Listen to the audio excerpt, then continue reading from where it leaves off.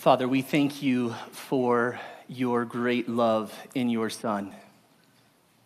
We thank you for sending your Son to be the sacrifice in our place so that we might be reconciled to you. And Lord, this morning as we now look at your word, I pray that we would have tender hearts, that we would indeed have eyes to see your greatness as we consider Christ. As we consider Jesus, who must be our everything. Lord, we need your assistance, and so we ask for it. We pray that you would be honored, that we would be grown and stretched, that our love would be deepened, that our affections would be strengthened. As we look at your word this morning, we pray. In Jesus' name, amen. Right, please open your Bible to the book of Philippians, chapter 1.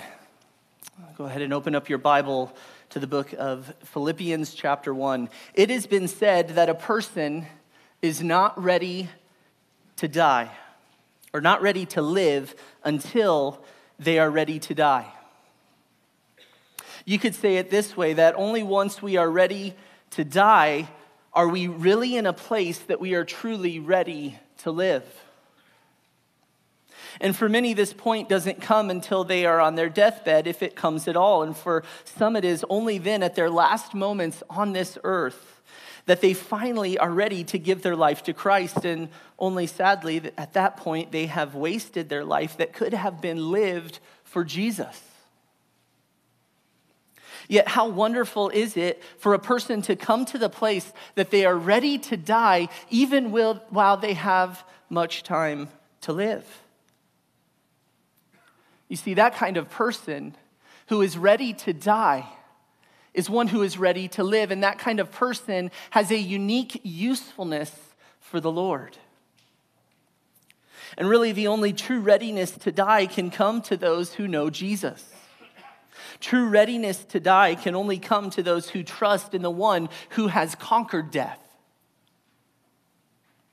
When a person is at that point of personal saving faith in Jesus Christ, he or she can face death fearlessly because they know that death is not the end.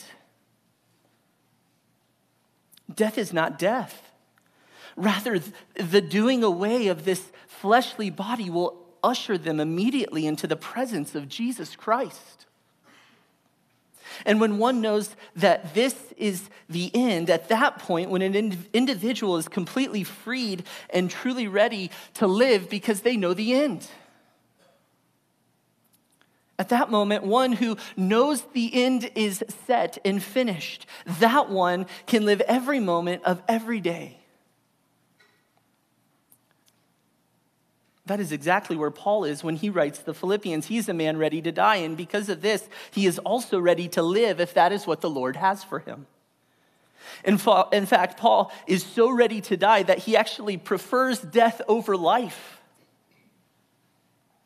Nevertheless, when he considers why it is better for him to live, namely for the Philippians, he's willing to live but eager to die and to be with Jesus. Paul is so consumed, he's so satisfied in Jesus. He's so captivated by the glory of Christ in the gospel that whatever the Lord has for him, he is content and he is satisfied. Most of us, if not all of us, I assume, is wanting to live but willing to die. Paul was the opposite. Paul was willing to live but wanting to die. And the only way Paul could live this way is because of his personal, deep relationship with Jesus. Because Jesus was his everything. Jesus was everything to him. The only way that Paul could live this way is because of his personal, deep relationship with Jesus Christ. And the only reason Paul could live this way is because he knew at the deepest conviction level that death was not the end for him. Death no longer held power over him. Death was not death, but rather a passing from this life to the next, which held for him Christ, who was Paul's greatest treasure. There was a satisfaction in Christ. in this sin-laden world and state that was so strong, Paul eagerly anticipated enjoying Christ in his passing into his presence. And Paul didn't find death attractive because he didn't like this life or because he felt sorry for himself. It wasn't a suicidal way at all. He simply wanted to be with his Savior. Paul treasured Jesus above all else. He wanted above all else what God is committed to. That is the glory of Christ in the gospel. And the Lord Jesus was everything to him, and he was longing to be with him. And death wasn't an obstruction to his agenda, but a pathway to what he longed for, which was to be with his Savior. You see, this passage is really the Everest of passages that launches us into glorious thoughts about the eternal state with Christ. For the believer, eternity awaits you. Jesus as the supreme treasure. That is how Paul thought, and that must be how we also think. So let's look together at Philippians 1. We're going to look at verses 21 through 26 this morning. Philippians 1, starting in verse 21. Paul says, "For to me, to live is Christ, and to die is gain. But if I am to live on in the flesh, this will mean fruitful labor for me, and I do not know which to choose. But I'm hard-pressed from both directions, having the desire to depart and be with Christ, for that is very much better. Yet to remain on in the flesh is more necessary for your sake. Convinced of this, I know that I will remain and continue with you all for your progress and joy in the faith, so that your proud confidence in me may abound in Christ Jesus through my coming to you again." All right, now here's the background of our passage. The year is 61 AD, and Paul is imprisoned in Rome. He is awaiting trial before Caesar. And the charge is insurrection against the empire, and it is a capital offense. The reality for Paul is that his life very well may be taken from him through execution. Paul's not writing this book speaking about life and death as a hypothetical that, hey, none of us know when our last breath may be. No, Paul, this is real for him. He is facing death. This is the rubber meeting the road in his life. This is revealing what is truly in Paul's heart. His desires are being revealed. His treasures are being shown. And what is on Paul's mind as Paul is in prison and awaiting his trial? What is on Paul's mind is the emperor will use his power to either take life or to spare his life. Christ.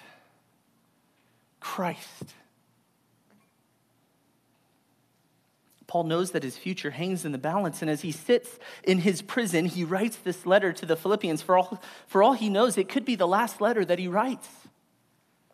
Yet he is a man at peace because he is living for Jesus Christ. And what is demonstrated here is the reality that in life or death, Paul loves the glory of Christ in the gospel. Paul loves the glory of Christ in the gospel. That's all his life was concerned with. That's what he was always consumed with, was the glory of Christ in the gospel. The greatest treasure of Paul's, the greatest pursuit of Paul's life is the glory of Christ in the gospel. And here at the potential end, Paul's love for the glory of Christ in the gospel led him to 3 responses at his potential death.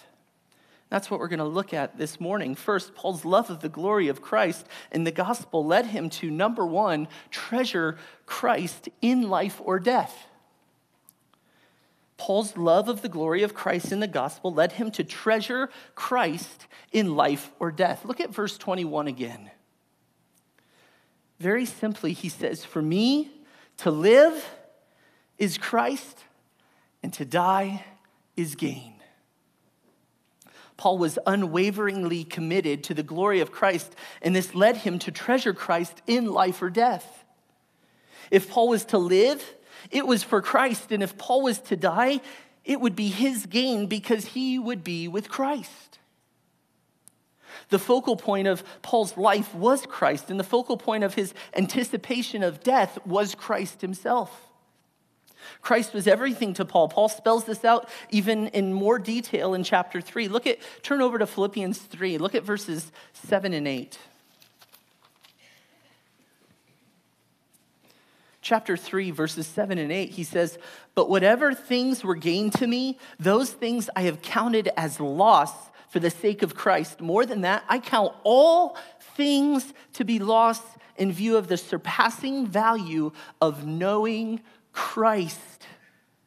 Of knowing Christ Jesus my Lord, for whom I have suffered the loss of all things and count them but rubbish so that I may gain Christ." Christ was not one among many priorities in Paul's life. Christ was the complete focal point, and everything else in Paul's life, all of his pursuits, all of his accolades, all of his progresses, all of his life pursuits, he counts as loss to knowing Christ. And in comparison with Christ, all of those things are just rubbish. They're garbage. They're trash. Paul here is so emphatic that he says literally, for me to live, and he just says Christ. The verb is implied, and that only drives home how emphatic he is about this reality as Paul's life is flashing before his eyes. He is brought to the moment of considering time and eternity, and Paul says, everything that I have and everything that I am is bound up in Christ. It's bound up in Christ. Christ is the goal of my life. Christ is the passion of my life. He's the pursuit of my life. Christ is the reason for my life. The sum and substance of my life is Christ. Every moment of every day, the very essence of my being is Christ. That is what Paul is saying here. Paul's entire life and reason for living is summed up in this one word, Christ, in this one person, Jesus. Can you say that this morning with Paul? Is that your testimony? Not that we're perfect or arrived, but that we can truly say this morning as a born-again believer that my life is Christ. Not Christ in sports, not Christ in work, not Christ in money, not Christ in family, not Christ in relationships, not Christ in the approval of others, not Christ in self-image. There are places for many of those things where they can be good things, but not in as much as they compete for your affections with Christ. Everything in our lives must center on Jesus. And at that point, at that moment, one is free to say, for to me to live, Christ. When Paul says to live as Christ, he is saying that all of his desires are consumed supremely in living for and having a relationship with Jesus Christ. For Paul, to live is Christ, and yet he thinks beyond this life, and he says, to die, gain. When he says to die is gain, that is a very much more desire. You won't have this desire unless you actually know him. No one can say to die is gain unless they know Jesus. That is the only way that dying can be gain. The only person who can say dying is gain is the person who can actually say living is Christ. Until Christ is everything in your life, this life, you won't have a desire for him to be your everything in the life to come. Why is dying gain for Paul? I want you to imagine this for a moment. A couple is about to get married. They're engaged and they're sitting down with another older, seasoned couple for premarital counseling. They're doing their premarital counseling, and can you imagine sitting down with someone who's engaged and asking them, hey, how is the engagement going? And the response is, oh, it's great. I love being engaged. Well, are you looking forward to marriage? Yeah, That's fine. We'll get there when we get there. I love being engaged. Engagement is the best. I want this engagement to last as long as possible. This is a great place to be. There's no better place than, anticipating everything that will come with marriage, but not yet getting to have it. There's a special place for people like that. Nobody says that. The whole point of the engagement should be to get to marriage as appropriately and quickly as possible. That's the greatest anticipation. Or how about this? You talk to a couple who's just a couple of weeks from being married, and they say this, man, you've got to come see. You're talking to them. You say, hey, how's it going? You're about to get married. Oh, it's going great. You've got to come see the new house that we bought. This is the house we're going to live in. Well, great, but are you excited about being married to your spouse? Well, look at the backyard. It's beautiful. But what about the person you're marrying? Oh, and it's going to be really cool to share finances and have all those kind of things going on. But are you excited about the person you're going to marry? Did you see the new carpet? No, those aren't the right answers. The right answer is yes. Yes, I am looking forward to being married so that I can be with the person whom I love. For Christians, this life from here to death is engagement. And so looking to heaven isn't to look to where we're going to be and all the things we're going to enjoy. It's to look to who we are going to be with. It's to look to the one whom we are going to enjoy for eternity. It's not about the experience. The experience will undoubtedly be amazing, but only because of the one who is there, who is the object of our desires. That is why Paul can say, to die is gain. To die, gain. Very much better. If I live in this life, it's great because I get to live for Jesus. But if I die, the one for whom I am living for every single day, I get to be with him forever. Most of us have it backwards. We think for me to live is gain and to die is Christ. And we couldn't be more wrong. If you're a Christian, you possess eternal life now in knowing God and the one whom he sent, that is Jesus. And so to live is to get to enjoy Christ, but to live after this life, this one with Jesus, that is not a consolation prize. That is the pinnacle. That is the very much more better to be with Jesus. There are things to enjoy in this life. Ecclesiastes calls us to enjoy under the sun things, and we can do so in a more fulfilling way than anyone because we can do it as worship. We can do it as Smed taught when he taught through Ecclesiastes with an over the sun or heavenly perspective, and Christians should enjoy this world. No one can look at a sunrise or a sunset like Christians do and worship and thank and praise God. This life is a great life to live, but it is temporary. It's temporary. I mean, less than 100 years versus eternity, temporary. And Christ offers what this world can never give you and what death can never take away. Christ offers you the only thing that will truly last into eternity, which is himself, a Savior. To live is Christ. To die, it's gain. So Paul's love of the glory of Christ in the gospel led him to, number one, treasure Christ in life and death.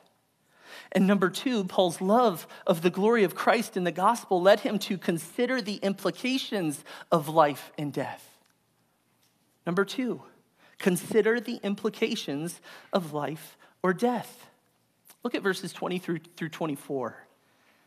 He says, but if I am to live on in the flesh, this will mean fruitful labor for me.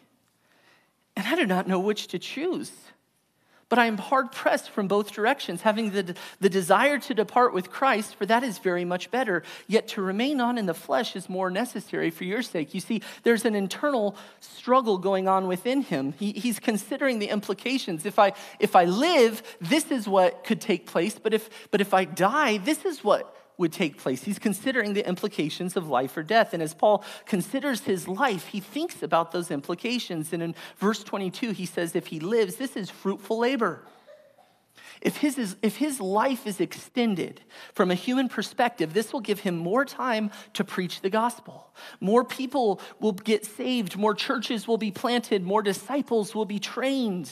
More young Timothys will be raised up. And what better fruit could there be than that? And so he says, if I live on in the flesh, this will be fruitful labor for me.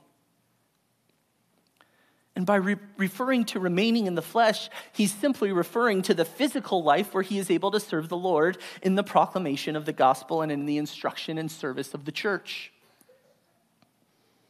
What's interesting here is that Paul isn't seeing the positive side as living, as more time to enjoy things he thinks will give him joy.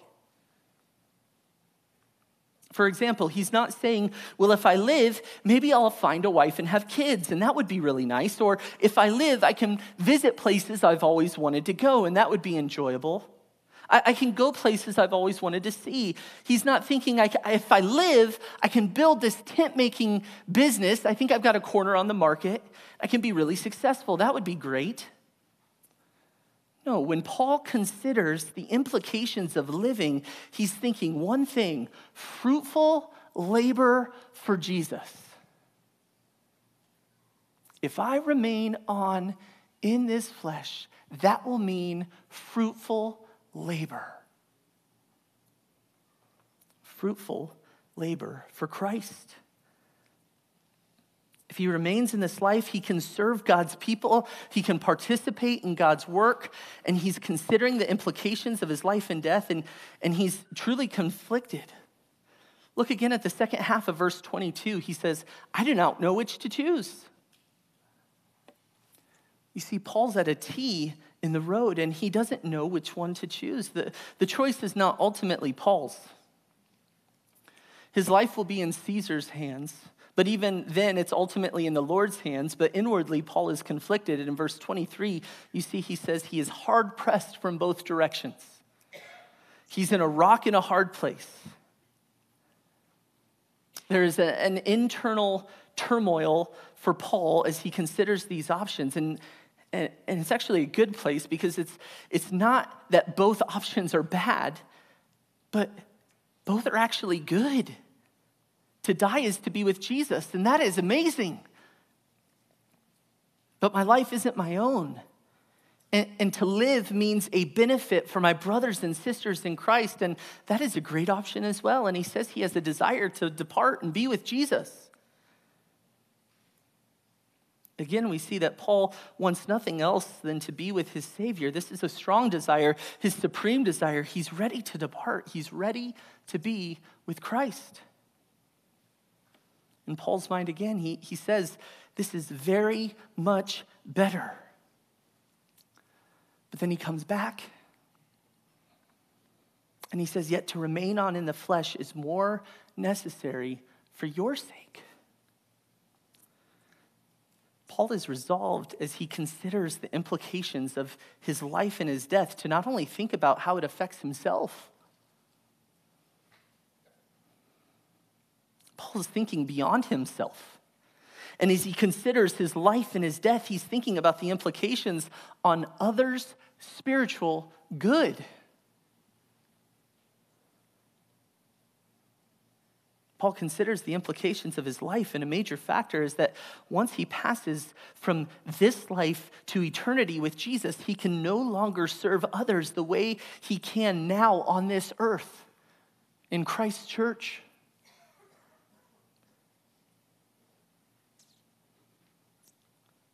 For Paul, life would be a great outcome because of the positive impact on the believers around him as he selflessly gives of himself for the progress of the gospel and for the growth of the church. And yet to die, it would be the best case scenario.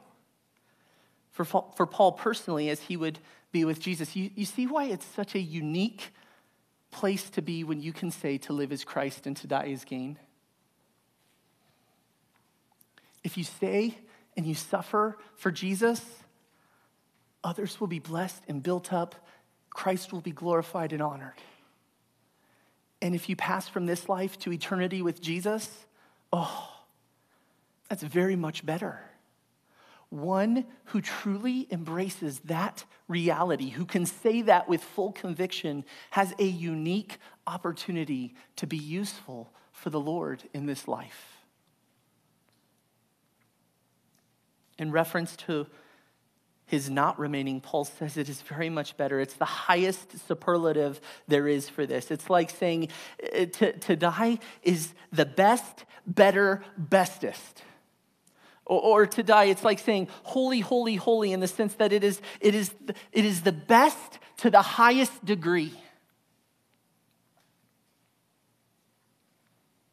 Have you ever just paused and considered the implications of your own life and death this way?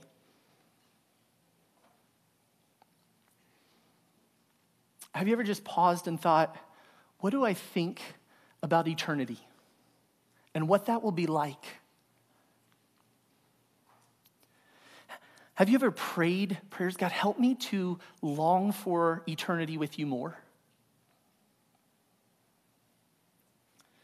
Have you ever pondered, and we'll talk about this more in a few minutes, but have you ever pondered, how have I positioned my life? And if my life were taken and I were to be with Christ, would that be the end of fruitful labor? Or did the beginning of fruitful labor actually never even start?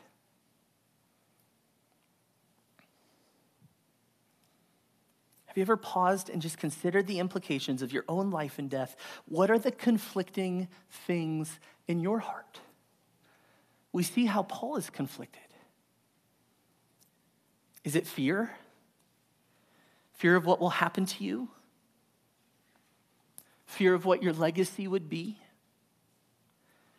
Is it regret? Maybe guilt?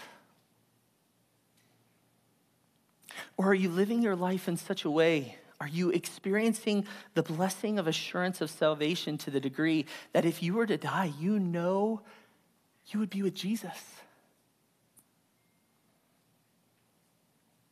And your life is structured in such a way that to remain, that's good for the body of Christ. Paul's love of the glory of Christ in the gospel led him to, number one, treasure Christ in life and death. And number two, Paul's love of the glory of Christ in the gospel led him to consider the implications of his life and death. And lastly, number three, Paul's love of the glory of Christ in the gospel led him to press on in life for the sake of others. Paul's love for the glory of Christ in the gospel led him to press on in life for the sake of others. Look at verses 25 and 26. He says, convinced of this, and that's that it would be fruitful labor if he remains. Convinced of that, I know that I will remain and continue with you all for your progress and joy in the faith. Verse 26, so that your proud confidence in me may abound in Christ Jesus through my coming to you again. Paul is left with a dilemma of what he wants to do and what is more necessary at this time. It was better for Paul if he would depart and be with Jesus, but convinced that it would be better for the Philippians if he remained for their progress and joy in the faith. Because of that, he is convinced that he will remain. And so he presses on in life for the sake of others. He presses on in life for the sake of others. For Paul, what he desires to do most must yield to what is more necessary for the good of others and for the advancement of the gospel. What wins out for Paul in this moment is what is good for others. Paul considered his work for Christ to be infinitely more important than his personal longings. And get this, in this moment, his personal longings were the best personal longings one can have. What he desired most is to be with Jesus, and the best desire that he could ever have is to be with Jesus, yet he denies that in his own heart for a time. He is forcing within his heart a submission to what he knows, and that is, my life is not my own, my life is Christ, and therefore, if it is better for Christ's church that I remain, I want to remain. This isn't Paul correcting bad thinking.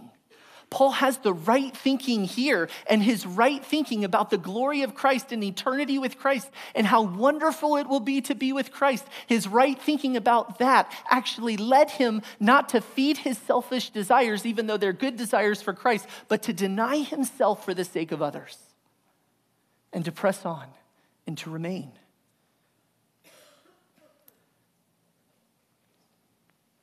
Maturity in Christ longs to be with Jesus for eternity, and maturity in Christ also includes being totally committed to serving Christ through the selfless service of others in the body of Christ. Every believer should live in this healthy tension that Paul is experiencing. Paul's consideration of the glory of God causes him to long to be with Christ more than anything, but he's willing to postpone his trip to heaven in order to stay and serve the needs of the church. This is an act of self-denial and humility and putting others above his own longings. And the reason he does this is truly awesome. Look at verse 26. He says, so that your proud confidence in me may abound in Christ Jesus through my coming to you again. The word order there is a little funny. In the original, it's literally so that your proud confidence may abound in Christ in me. That's the order. That your proud confidence may abound in Christ in me. And the confidence that Paul instilled was one that found confidence through Paul in Christ. The way that Paul served didn't make people find confidence in Paul, and Christ was off here to the side.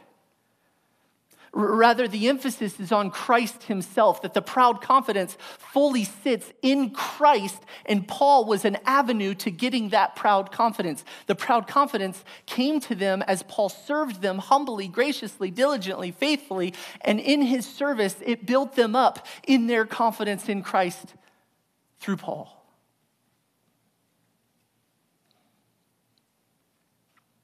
The confidence that Paul instilled was one that found confidence through Paul in Christ. Christ was the aim. Christ was the end.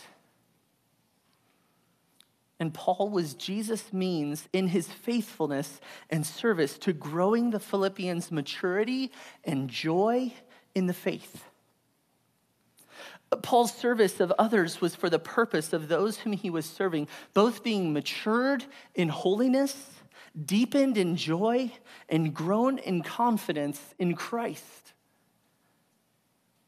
Paul is living out what he instructs the Philippians to in just a few verses. Look at verses 29 and 30 of chapter 1. Just a few verses down, in verse 29, Paul says, for to you it has been granted for Christ's sake, not only to believe in him, but also to suffer for his sake. And then look at this, verse 30, experiencing the same conflict which you saw in me, and now here to be in me. Paul tells the Philippians, they too have been granted to suffer for Christ's sake as he is suffering. Their future also is uncertain. They too are experiencing the same conflict in this life. And then what does he tell them to think on in light of this? Well, look at verse 1 of chapter 2. Therefore, if there is any encouragement in Christ, if there is any consolation of love, if there is any fellowship of the Spirit, if any affection and compassion, which of course the answer to all of those things is yes, of course there are all of those things found in Christ. He says, verse 2, make my joy complete by being of the same mind, maintaining the same love, united in spirit, intent on one purpose. What is that? Do nothing from selfishness or empty conceit, but with humility of mind, regard one another as more important than yourselves. Do not merely look out for your own personal interests, but also for the interest of others. Have this attitude in yourselves, which was also in Christ Jesus. And then he launches into this glorious explanation of the depths that Christ went as he humbled himself. No one started higher and ended lower than Jesus Christ. That is the kind of selfless service. That is what led Jesus to the cross. That is what brought about forgiveness of sins for all who would believe. That is what has reconciled you to God. That is what has given you hope in eternity. Jesus Christ has done these things. He is to whom we are to fix our eyes. He is to be everything for us. Everything is found in Jesus. Everything.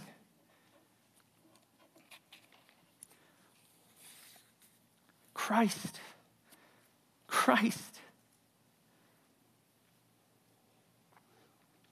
Paul gives this instruction, and listen, this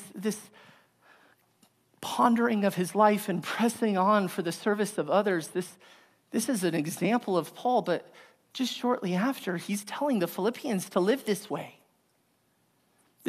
This isn't an example that, listen, elders, I hope you're paying attention. This section is for you.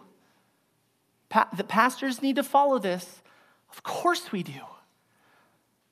But all of us need to live this way. This is how all of us are to conduct ourselves, to press on in this life for the service of others. For whom are you pressing on in this life? Are you sacrificially living your life for the glory of Christ, that others may be matured in Christ, deepened in joy, grown in their confidence in Christ? Do you treasure Christ? Is Jesus your greatest desire for eternity and your greatest joy in this life? Body of Christ, his church, is not something we attend on Sundays and simply Monday through Saturday get on with the rest of our lives. That's not God's intention. For the believer, Christ is their life, and in that, an unwavering commitment to his bride is shown in the selfless service of others. The body of Christ is not something that we squeeze into the cracks of our life. The body of Christ is not something we squeeze into the margins, the small margins in our schedule. For the believer, we must think about our living in this world as a limited opportunity, which is a gift from God to give of ourselves in sacrificial service to others for the progress of the gospel, that Jesus would be glorified and his church would be matured. And once again, Paul's expectation was not that this is how elders, deacons should view things only. This should be the perspective of every Christian. This should be your perspective if you're a Christian. Every Christian is filled with the Holy Spirit, gifted for the betterment and edification of the body. You, regardless of your maturity, are gifted and are to both be grown in this church and be a means of growth for this church. And this puts the body of Christ, this puts church in such a sweet light. You see, involvement in church is not something that is negotiable depending on how things are going in my life right now. No, because my life is Christ. To live is Christ. And because he was willing to be mocked, because he was willing to be ridiculed, because he was willing to be falsely accused and spat upon and pierced and nailed to a cross, being crucified, taking upon himself the wrath of God for all who would believe. In light of him, I must walk in his giant footsteps, seeking to die to my own desires in selfless service of others for the good of the church. That is the call for the believer. Have in you the attitude that was in Christ. He humbled himself to the lowest degree for all who would believe.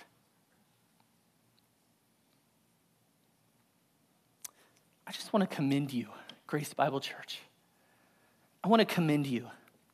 So many of you serve both formally and informally. You embrace the ministries in this church. As I've studied this passage and prepared for this sermon, it is something that we need to have in front of us.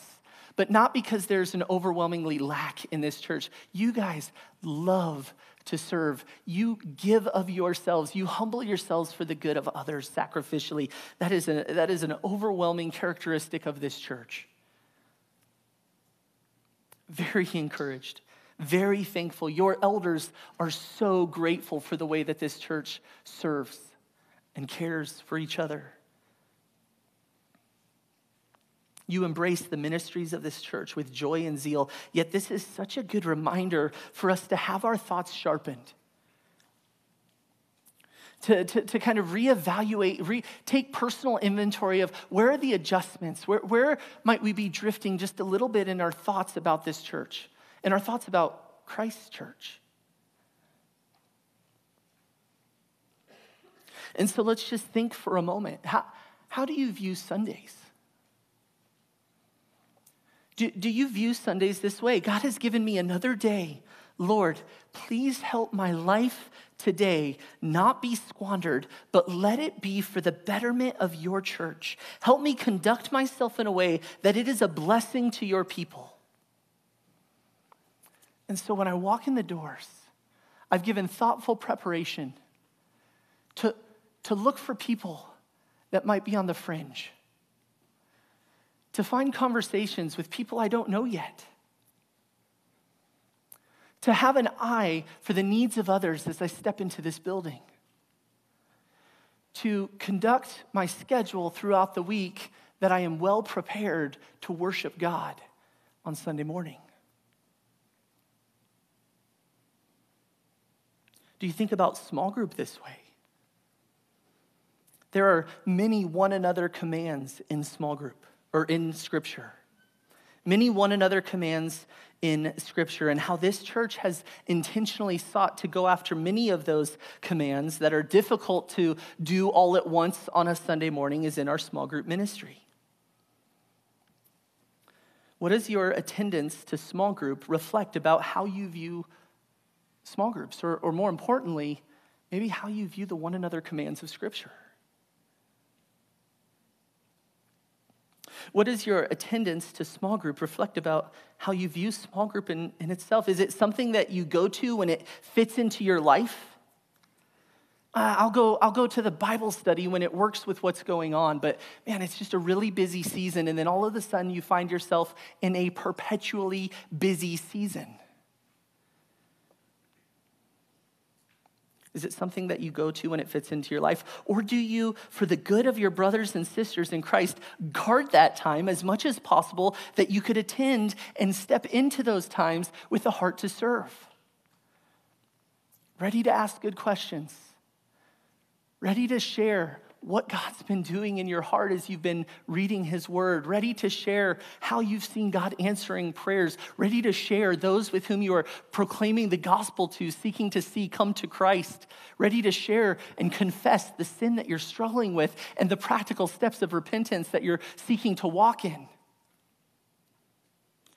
Are you ready to listen to your brothers and sisters, to take good notes of how to pray for one another throughout the week?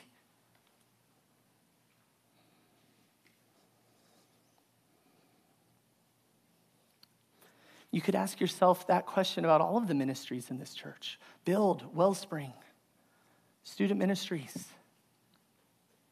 We really should ask that question of ourselves, not simply only in the formal ministries of this church, but what things have I committed to in my life that are keeping me from being able to be available to serve others in this body?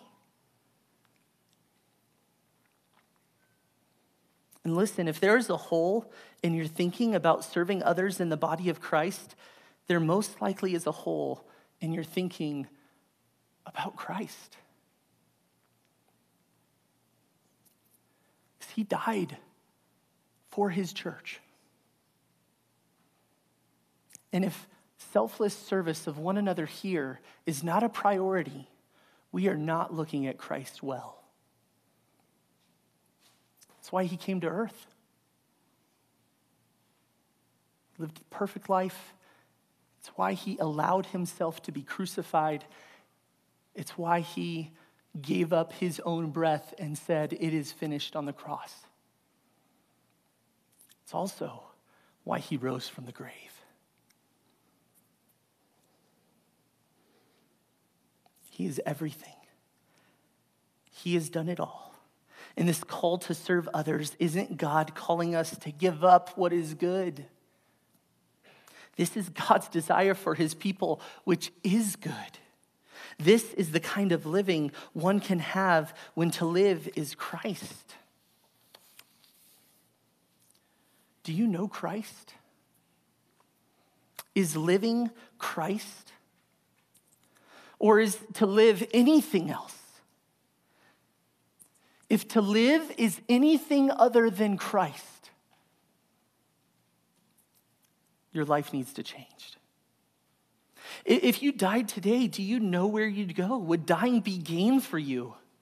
Listen, we need everyone in this church. We need everyone in this church to be ready to die, because it is only at that point that you are truly ready and free to live for the glory of Christ to its fullness. If the end is settled, you are free to live in such a way that prison is not a threat, that penalties or fines or the loss of privilege is not a threat, physical persecution or harm is not a threat, because the worst thing that can happen to you is really the best thing. And anything that happens on this earth for the one living for Christ is all in accordance with God's perfect will to make you more like Jesus, to further his glory on this earth. And at that point, Christ is everything. And at that point, you can say, all I have is Christ. All of these other things, if they were done away with, all I have is Christ. And all of these things that I don't have, that others have, it's okay, because all I have is Christ. All I want is Christ. All I need is Christ, because Christ offers you everything in himself. This is the gospel of the glory of Christ that Paul was consumed with. Christ offers you everything in himself. In the gospel, eternal joy is before you. And listen, only a fool would say no to forgiveness of sins. Only a fool would say no to mercy from God. Only a fool would say no to a relationship with Jesus Christ. Only a fool would say no to the hope of heaven. Only a fool would think that this life is gain, only to find out that the next life is loss. Do not be that fool.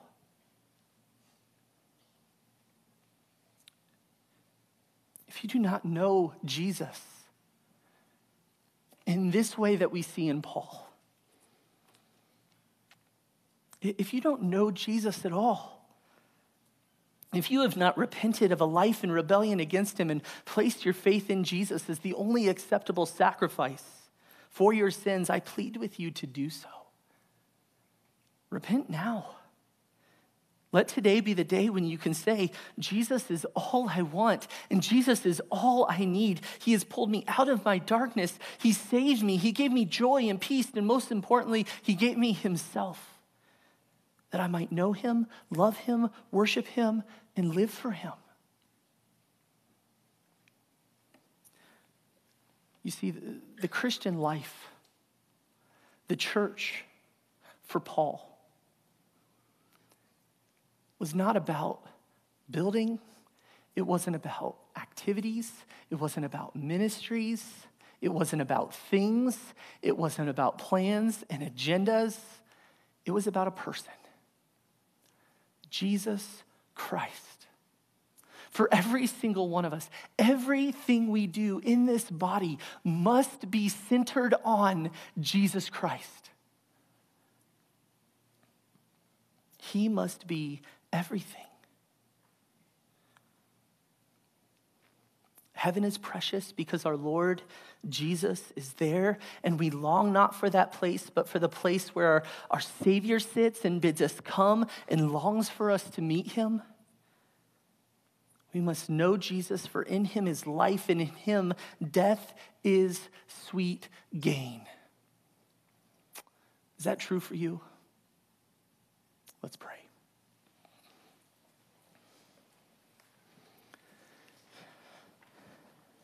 Father, we thank you for this sobering, convicting, wonderful example of Paul that we see in Philippians 1.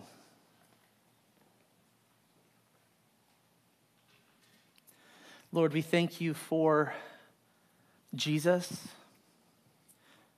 We thank you for making a way that we could know you and know him and have fellowship with you. We thank you for pulling us who have believed out of our darkness, out of our rebellion, out of our sinful hatred of you. We thank you for reconciling us to you, that we can now have fellowship. And we thank you that you did not save us and simply leave us to ourselves, but that you were committed to your church. You are committed to your church, and you have saved us to a body. And Lord, we thank you. I thank you for this church. I could not imagine what the last 16 years of my life would look like were it not for the selfless, sacrificial service of so many faithfully serving, encouraging, praying for me and my family. Lord, help us to excel still more. Help us to think rightly about Christ. Help us to think rightly about this life. Help us to think rightly about death, and help us to eagerly press on for your glory, for your name's sake, in the selfless service of one another. Help us to live our lives in such a manner that as an onlooking world looks at the individuals in this church, they see our love for you and they see our love for one another, and they have no explanation. But that it must be you. And so, Father, we pray that you would indeed win our affections, that our hearts would be captivated, that our lives would be changed, that we would live with intentional purpose for your glory in all things. We ask these things in the name of Jesus. Amen.